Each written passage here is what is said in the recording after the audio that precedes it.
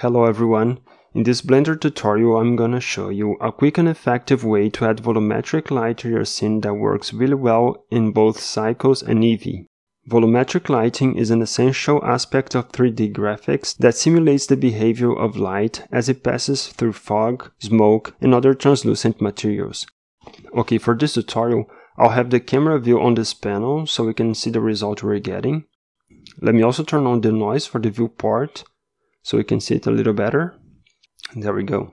I'll also go to the world properties and change the strength to something like 3. Yeah.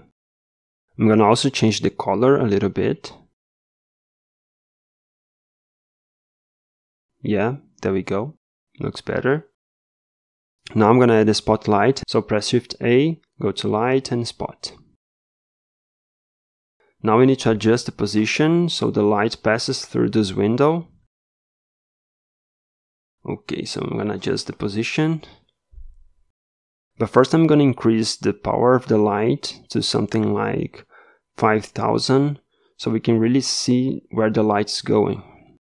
Yeah, now I'm gonna adjust the position of the light.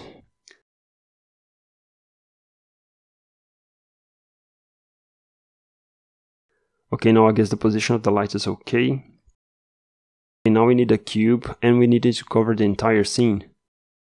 So press Shift A, go to Mesh and Cube.